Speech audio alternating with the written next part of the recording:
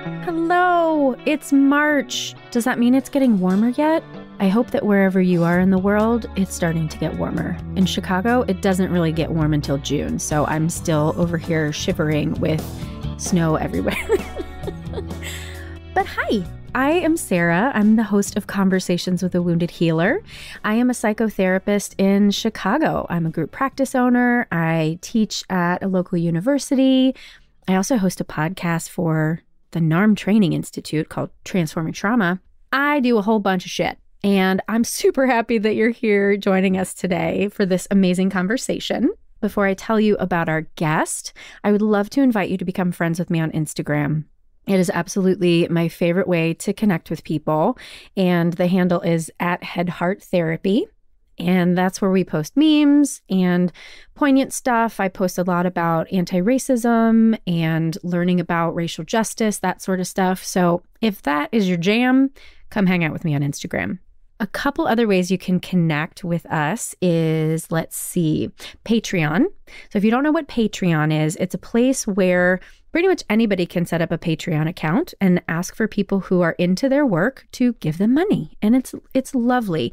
And I've actually made really good friendships with some of the folks who have been patrons at some point. So you can donate as little as $1 a month. And literally just $1 a month warms my heart so much. And if you do sign up as a regular donor, I will send you a welcome gift. So you should get really excited about it. Okay, what else? How else can we connect? We can connect on Facebook, which is also @HeadHeartTherapy, or at Wounded Healer. I can't even remember my own handle. And I think that's enough of a commercial today. So let me tell you about our guest, Bianca Hughes. Bianca is a lover of authenticity. She specializes in perfectionism, helping people embrace their imperfections and authentically be themselves. Bianca is a licensed professional counselor in Georgia, podcast host, speaker, and authenticity coach. And I am having the pleasure of being interviewed on her podcast as well, which is called the Authentic Wednesday podcast. So you're going to get to hear her on mine, and then you can listen to me on hers, and we'll all be best friends. It'll be amazing. All right, enjoy my conversation with Bianca. Hello, Bianca. Welcome to Conversations with a Wounded Healer. Hello, Sarah. Oh, yes, the microphone voice. That's so good. Well, welcome. It's nice to meet you. This is the first time that we're ever chatting, and I'm really excited to get to know you. Yeah, I am excited about this whole conversation. Although we've never met, I feel like it would just be so cool. So I'm cool. Yeah, you're cool. I'm cool. We're toots cool together. And just so listeners know, Annie Schuessler, who will have just been on a couple episodes before you, is the one who sent me your way. And I looked at your website and I'm like, yes, that was it. I looked for like 2 seconds and I was like, yep, I'm in. So tell people about you. What is it that you do? Yeah, so my name is Bianca Hughes. I was born and raised in London to Caribbean parents. So my culture is English, probably more Caribbean English, and add a bit of American because I've been here for 15 years. And I am a lover of authenticity. And everything I do, everything I am has been able to go into the work that I do. Everything I do is on purpose. It's a calling. I enjoy doing it. It's not a drag. And I love being able to bring me into what I do. So the first thing I do is I am a therapist. So we're on here, Wounded Healers. I definitely believe being a therapist. And then there's also a healer. You know, there's so many different ways we can heal people and people can heal. And I definitely consider myself, I feel like healers a bit more deeper in a way. I agree. And so I am a therapist. I specialize in perfectionism in Atlanta, Georgia, primarily with women, helping them embrace their imperfections and authentically be themselves. I also have a podcast, the Authentic Wednesday podcast, where me and my guests talk about what it means to take off our mask and be our authentic selves. So a lot of authentic stories there. And I was doing some coaching, and I recently just decided I didn't like what I was doing. It wasn't bringing me joy. And I made a pivot. And so everyone's going like, well, all this different stuff, have you planned it out? No. But I know that I am called to speak with women particularly Christian women, because I am Christian, who have genital herpes. I came out and shared my story August of 2020, yeah, and shared my story of having genital herpes, and I got such an amazing response. Even got a client, coaching client out of it randomly. And so as I was sitting down just a few weeks ago, maybe a week ago, I was like, this is what I really need to be doing. This is where my passion is. This is where I was getting more joy, and it's where the need is. So, and I also do some speaking as well, Mm. whenever needed. So, yeah. Well, thank you for sharing that personal piece right up front. Have you ever watched the show Adam Ruins Everything? No. It's really cute because he basically takes these things that we think are true, but they're not always true. And he does one on STDs, and the one is like that genital herpes is like the worst one that you can get. And he's like, no, it like for most people, like they get it and then they don't have a breakout again. And there are just so many ways that it's been stigmatized to be the worst, quote unquote, but it's not. It's not a death sentence. Oh my God, I need to listen to that. Yes, it is not a death sentence, but it's definitely the stigma that causes the shame and fear and anxiety, and people are hiding. As I've delved more into it, I've learned that people are, contemplating suicide. Oh my God. Yeah. That's terrible. Mhm. Mm.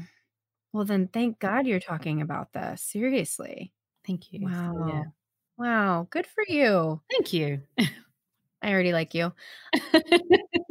So I'm going to ask a question out loud only because I don't want to forget, but I do want to go back and figure out like why you decided to become a therapist. But I was just literally talking with a friend this morning who she's American, but she's living outside of London right now and being trained there to become a therapist. Mhm. And she asked me about essentially like bringing politics into therapy, not in order to obviously like change the way that a client believes, but essentially like social justice and anti-racism and that sort of stuff. And so of course, she had a supervisor who's like, well, we have to be a blank slate, so we can't talk about this stuff. And so she was asking me like, is that what's going on back in the US or what happened? So I'm curious, since you have been completely immersed in both worlds, that you can answer that question. But first,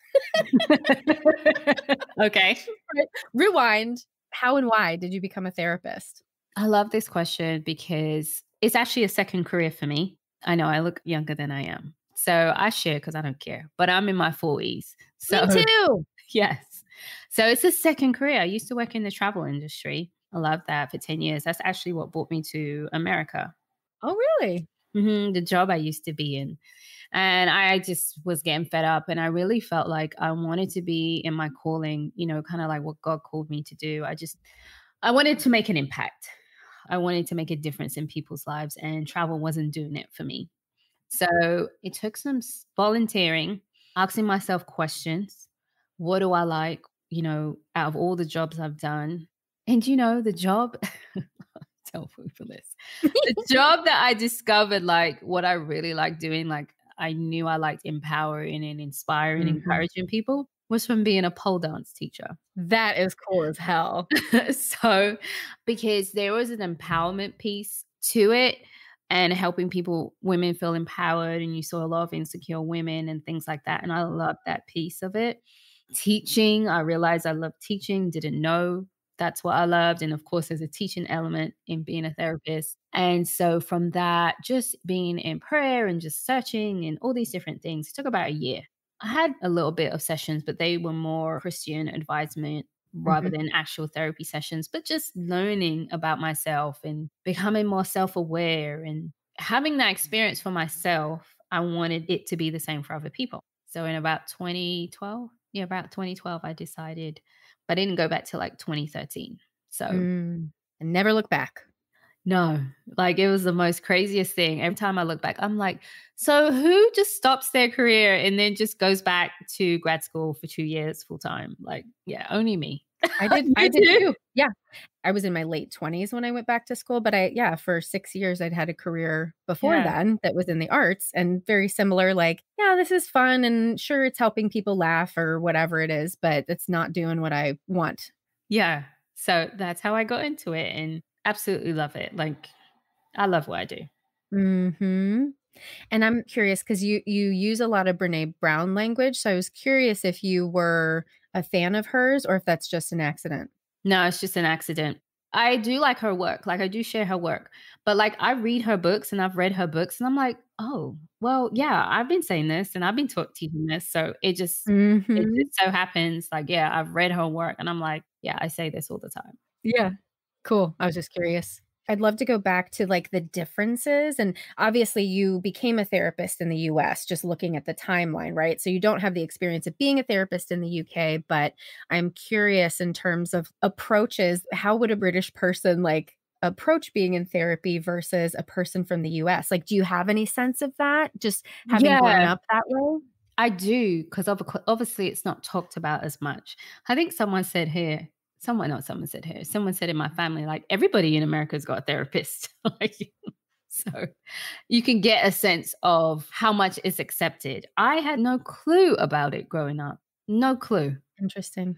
And I left there when I was 26. Hmm. So imagine I didn't have a clue. I didn't have a clue about doing therapy personally.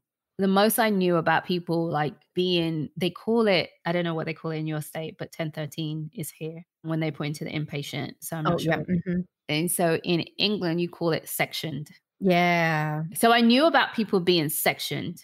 Hmm. And that was like, of course, if it was super serious. Right. Involuntary hospitalization. Let me just say that for folks who don't know. Yeah. So I knew about that, but that of course was serious, right? I knew people, I think I had an ex-boyfriend that worked in like a hospital as well, and he would come and tell me about it. But it was never about for your personal, like Hmm. to make you a better person. It's changing now though. I do know another therapist, actually my mom's friend, she's a therapist and we exchange notes and we talk. Actually through Annie's course, I met another lady who's in England, so we talk and I learned stuff. And so I'm learning more about the therapy world there and how it's set up. But just as a society, it's changing now, but it's not like here as much. And then I guess I'm kind of like making up the next answer in my head because right before I even ask the question, this is my problem. My brain works too fast for my mouth to catch up. So just thinking about the how as a therapist we show up in the room with our social justice beliefs, with our desire for more like common good, right? Instead of individualistic good, I can see that if the culture at large doesn't necessarily support therapy because there's some sort of fear, then it makes sense that we wouldn't want to talk about something difficult because then we might scare the few clients away that we do get. Hmm. Yeah, you know what? It depends on the person. Of course. I'm a rebel, so I don't care. Yes. Bring it. And I like to challenge people and I like to challenge the beliefs. And so I think it depends on the person. Mhm. I can see people being cautious, but I still think people are cautious here. Mhm. Especially in the South too, and Yeah. you know what? I think that's a stereotype, though. Okay. Okay, my best friend is also a therapist in Atlanta, and she moved from Chicago to Atlanta, so Okay. there are plenty of people who believe in social justice in Atlanta. Thank God Georgia turned blue, right? Like Yes. Yes. but yeah, I've been listening to one podcast that talks a lot about politics and kind of the myths that we have. And it's like, oh, the South is more racist than the North. But it's like, no, like everywhere is racist. It's just the way that it's expressed is a little more obvious in the South, maybe. And that's Mhm. it. That's the only difference. So I guess when I think about a conservative client, that's not a fair judgment to say that it's different in the South necessarily. I can only speak about my experience in the Yeah. South because I haven't lived anywhere else in So America. you've only lived in Atlanta the whole time? Yeah. And all I can say is it does feel different in a way. And I do notice a difference when I go up north or when people come from, from London. So I'm a city girl. So sometimes when they come from north, I have more in common just because of that north vibe. And it's a different way of thinking. I'm not saying there isn't any racism, but it's just a different, they're kind of like this. like, Yeah, it's a faster pace, that's for yeah. sure. And London's like this. Yeah. Mhm. And so I know that's the difference in the connection. And, I was having a conversation with my mom, recently with the Capitol, and I was like, I never thought I would ever think about getting a gun. And my mom's like, is it that bad? I'm like, yes, mom, it's that bad. Cause she can't picture it because there's racism in England, of course. but it's more institutionalized. You know, English people are very subtle with Mhm. their stuff. So it's there, but Mhm. it's not to the level that it is here, that you feel so unsafe that you feel like, "Oh my gosh, do I need to go get a gun to protect myself?" Like, I wouldn't think that in England. I wouldn't. And so I think that's the difference in a whole experience of the 2 kinda cultures for me. But there's still racism because Black people from the Caribbean or Africa didn't go to England till the '50s. So they haven't Mm. been there a long time because it was all Oh, about, interesting. the English colonies and where England colonized. England colonized the whole world, like, so Mhm. and then, of course, where they were enslaved and brought to the Caribbean. So it's very new. Like, I'm first generation in England, so Mhm. different feel. Yeah, and what you said that feels really impactful is the difference in the level of safety, and you're 100% right, and I wanna understand, like, I wanna dig into, if it's okay, because this is a very serious and very sensitive topic, and I don't even know you, and I'm asking you literally all the deep, dark secrets, but if you would be able to kinda tease apart, like, really, what is it that feels unsafe? And your fears are valid, right? What is that, though, that's showing up for you that doesn't show up in England? I mean, the police don't carry guns. They don't carry guns? Mm-mm. Uh, oh, did anybody else know that? Because I did not know that. So why are our police carrying guns? Yeah, only special, like, some areas of the police, they'll carry a gun, but regular everyday police, they don't carry guns. Mm, I can't speak because my head exploded. Mhm. Well, that I mean, I'm literally speechless because it's like, okay, like, why haven't we looked at other models of Mhm. policing? See, every time I learn something else, I'm like, I can't believe it. Okay. So that's the biggest thing, they don't carry guns. Only certain parts of the force will carry a gun. Like, if you're in certain parts of London and they're protecting the city, or if they're on a special force and they might be undercover, they might have one, but you're every day. And then so also people don't really carry guns. If they got a gun, it's illegal. So There's more restrictions. yeah, or you have like a special hunting license. And that is not easy to get. So Mm. And we know what happens when you try to take away a Southerner's gun. We certainly know about that, which is not cute. And I'm thinking about the American colonialists coming over, like, why was it important for them to have guns? Like, just because in the UK, King George said no? Like, what? Like, why is it the Second Amendment? I don't even understand. maybe that's why. Just because King George said no. Probably. I mean, that's what America is, right?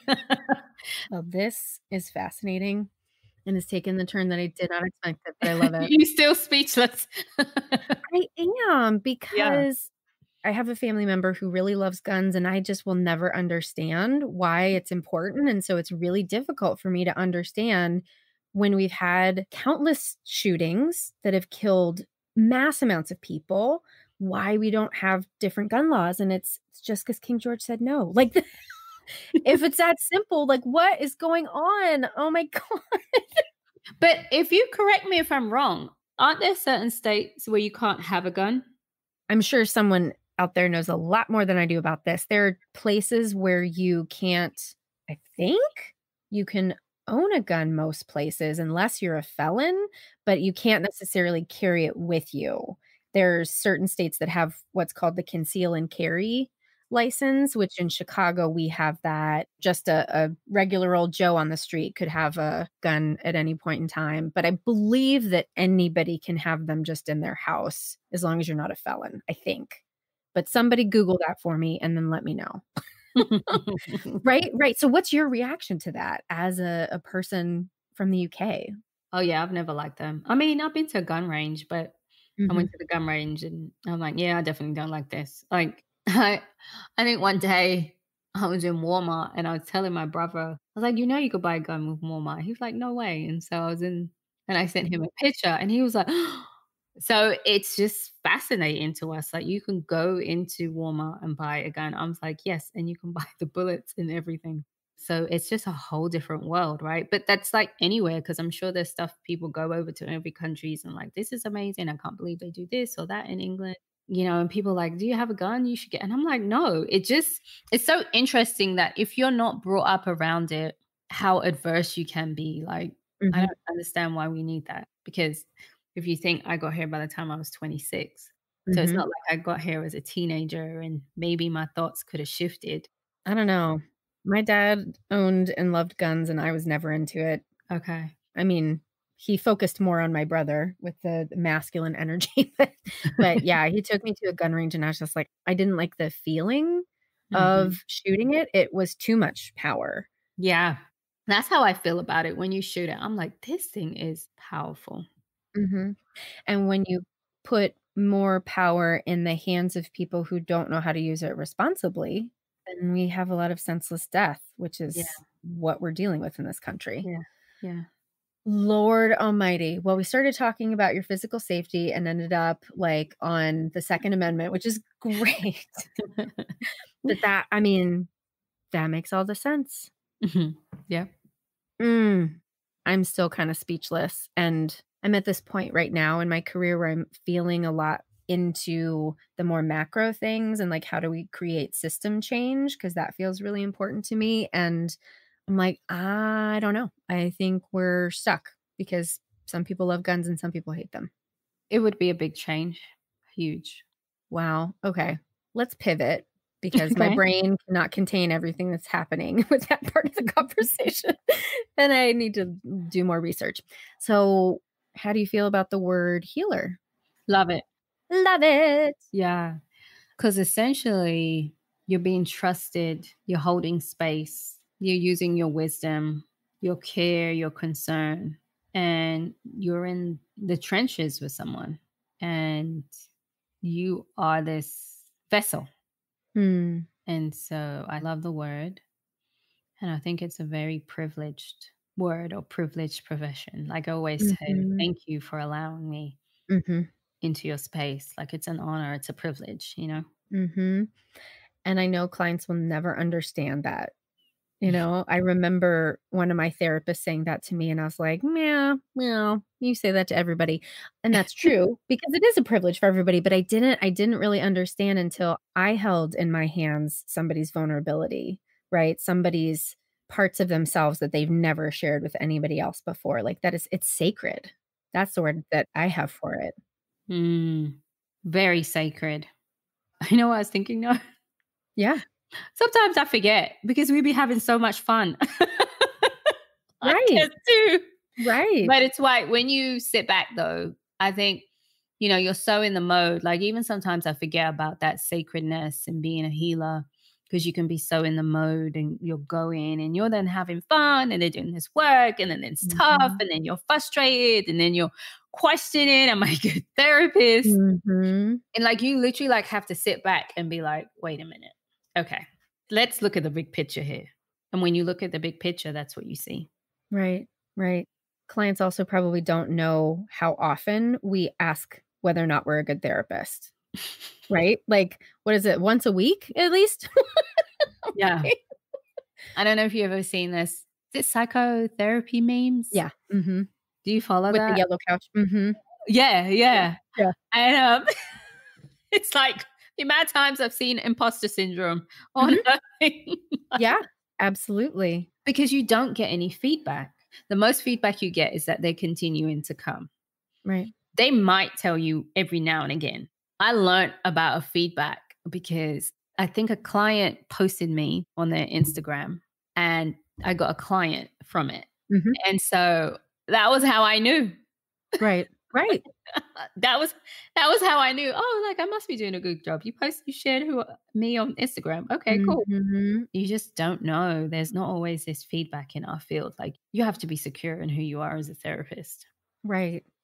Well, and I think that the American culture of striving and success and all of that asks for us to have a linear, outcome driven type approach, or that's what we expect to see is some sort of outcome. And I wonder that if we were therapists in a culture that was more about like collective healing and intuitive wisdom, if we would want the feedback less, or if we would just be like, yeah, this is how it is. It's a roller coaster. I think we would want it less. I was just thinking and imagining, I don't know, what popped into my mind was Asia and just how calm they are and patient.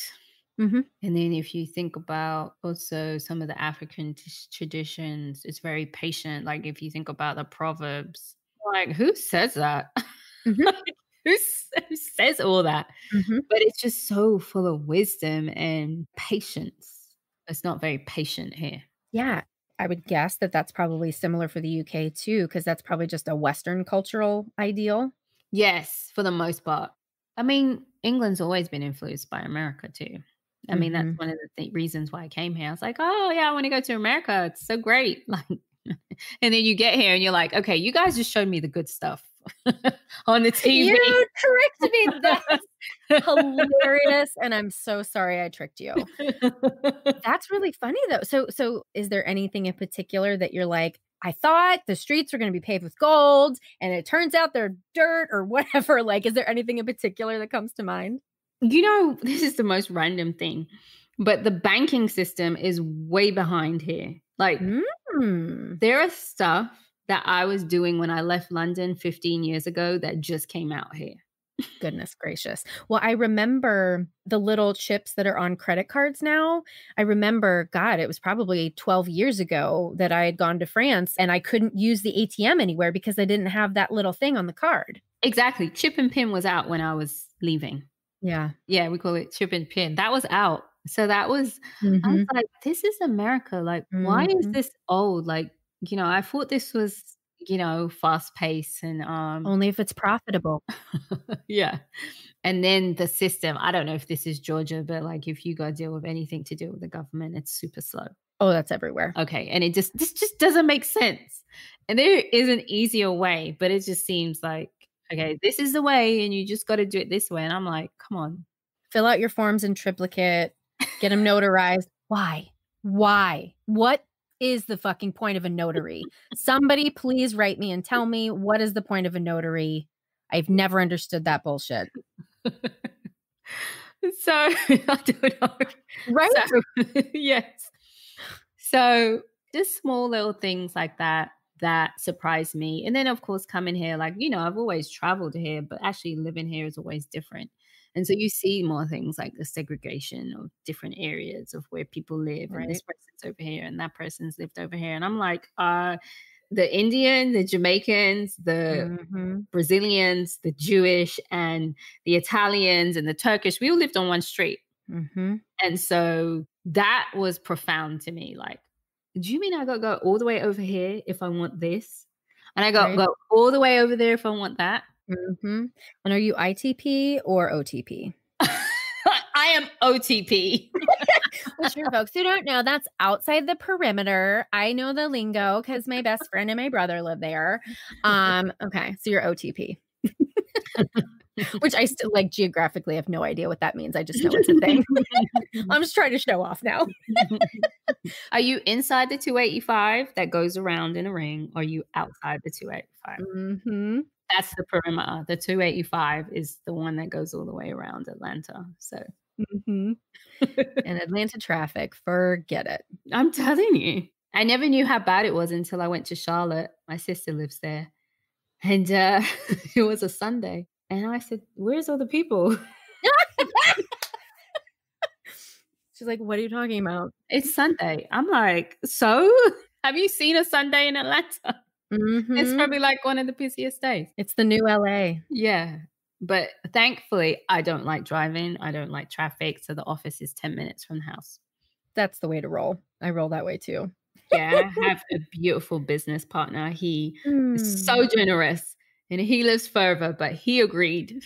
No, that's so Yeah. great. It was so sweet of him. No. Well, back to the healer talk, and you said pretty much at the top of the show that you believe all therapists are wounded healers. I'd love for you to expand on that. Yeah, we're human. Let's get this very clear. Therapists are human, healers are human. And therefore, we experience the same things as our clients. We have the same Reach.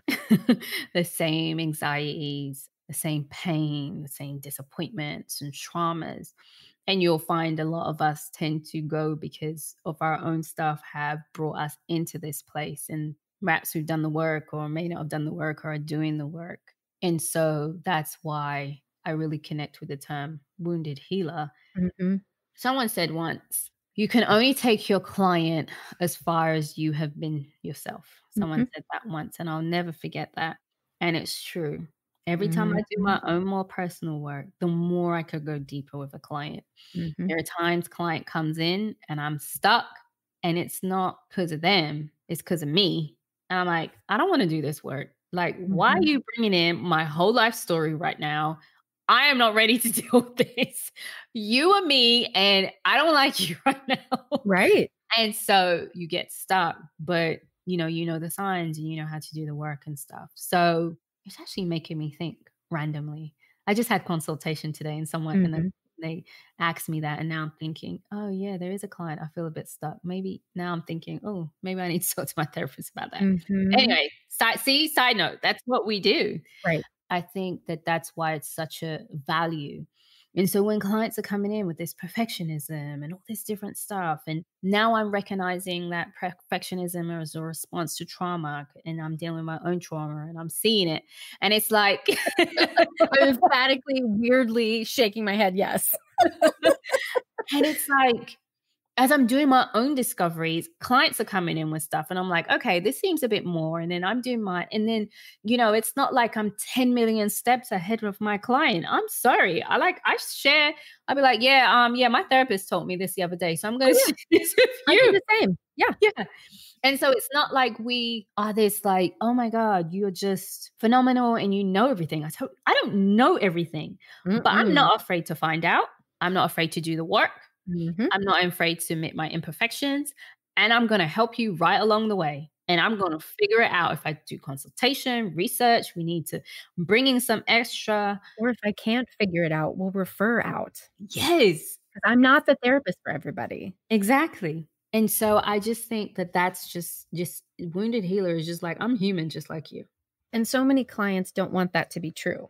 So many clients, at least that I've found, will come to me and it's a subtle thing, but they want me to fix them instead of recognizing that they're the ones that are doing the work. And sometimes it's obvious, right? Sometimes I'll have people be like, you're the only therapist who can help me. And then I'm like, then literally I won't work with you because that is the last thing you want to say to me because that's a setup. It's a setup for failure.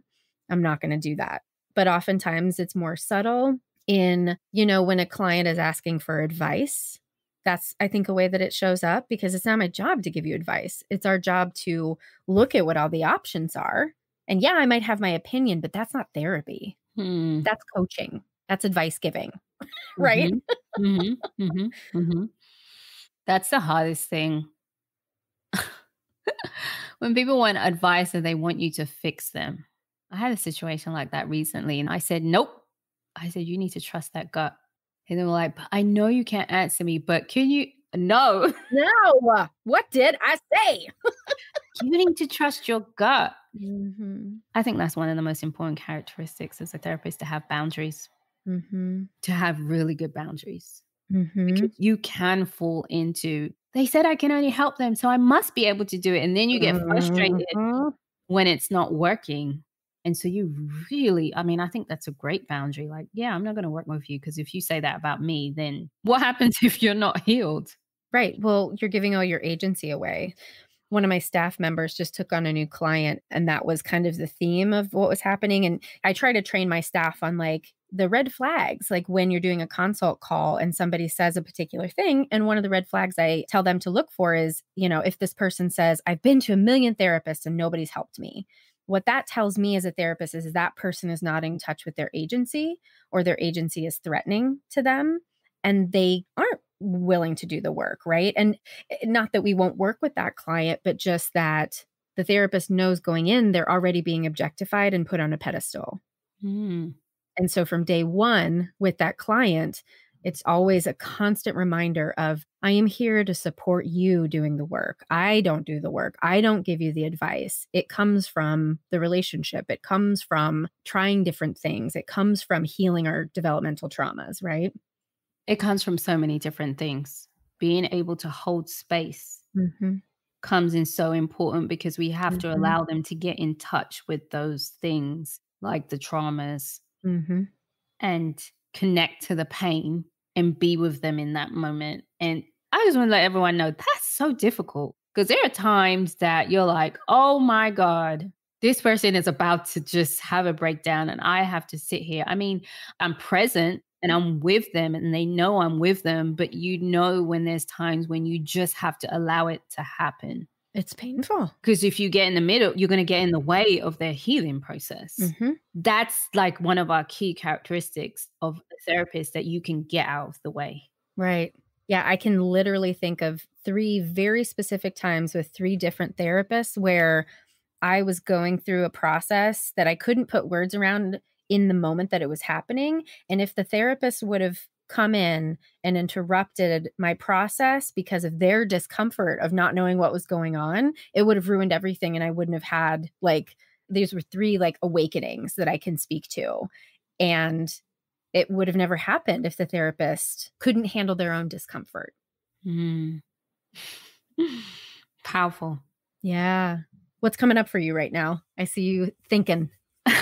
My therapist brain, right? Yeah. You're like, I'm connecting to it. It's that like looking up and to the right is like I'm connecting and feeling into. Being able to sit with your discomfort was the thing that caught my attention. Sitting in a room with silence because where I'm like, I'm tired of talking. I'm not talking anymore. And you just shut up. And you have to be okay. And I'm sure like then the client looks up and it's like, wait, she's not saying anything. I'm like, yeah, I'm not saying anything anymore. And that discomfort of like, when are they going to say something? But you know that you have to get used to that discomfort. Like it's kind of where the healing takes place. 100%. Yeah, that's probably what I'm thinking. I had to process that. Yeah. I mean, that's the brilliance of these conversations is we're like making it up in the moment of like, oh yeah, what do I really feel about this on a deep level? Yeah, that's how I had to think about that. Yeah, the discomfort is where the healing takes place. And I think that's what kind of happened, unfortunately, throughout 2020. And why I know for me, a lot of my colleagues were so full because people were so uncomfortable. And there was a lot of discomfort. Whereas before they were being distracted. It just blew up in 2020. Like there was no distraction. And you're like, oh my God, I got to deal with myself. And that discomfort was very prominent. Yeah. Well, speaking of doing our own work, I'd like to like pull behind the curtain for lay people and let them know that anytime a therapist specializes in something, it's because they have it. So do you want to talk about your own relationship with perfectionism? Because I'm guessing that you're a recovering perfectionist, like me as well. Absolutely. Yeah. I always say I never wanted to work with people with perfectionism. I was like digging into the wound. And pardon me, I just didn't want to be reminded. I don't want to go back there. I don't want to go back to that place. I'm not there anymore. I don't want to go there. Like there is no there. You do not 100% cure from that perfectionism because it's a way of believing in behaviors. It's about belief and behavior. So it's not like they die down. You know, in some areas they might not be there, but they can rear their ugly head when you get triggered, when you're overwhelmed, like when I'm in a new situation. And now it's like, well, I'm more aware of it. But yeah, and I just gone deeper. Like, you know, we're talking about the trauma piece and me discovering that. Yeah. Really discovering, really noticing just because of the spiral that you can get in perfectionism and people can't get unstuck. And I'm like, no, this is. And so because of that, I started to do some trauma consultation and someone suggested I do EMDR and it just worked out. I really do think for me, it's like definitely a God thing. I was like, okay. So I got an EMDR therapist because I'm like, well, let me try it out first. See, I try stuff out, guys, before everyone because I'm like, let me see what this EMDR is. And like about 2 weeks later, this opportunity came to get training in EMDR 1 and 2 for free. Yeah, it was because of all the stuff that was going on with all the social justice, the racism, and there was not a lot of Black EMDR therapists, right? Because Yes. Reparations. it's expensive. Yes. Amazing. And so we done that and included consultation. So someone paid for all of us. There was 30, I think about 28 of us. Wow. Yeah. And so that ended in December of last year. So now I'm an EMDR therapist. I'm actually working towards getting my I can do MDR, but the full certification. Mm-hmm. And so working on the consultation hours to get that and whatever else I have to do to get the full certification. And so now I have this tool to help with a lot of the stuff, which is a lot of negative cognitions, which is a lot of the work that EMDR works through and through the brain and just where we get stuck. I love EMDR. I love getting it done, and I love administering it. Someone told me, well, it's more hands off, but I get to see this experience and change in people that is just, to me, very godlike and just very like, I have no major part in this, but I get to witness it. Right. And again, going back to that privilege.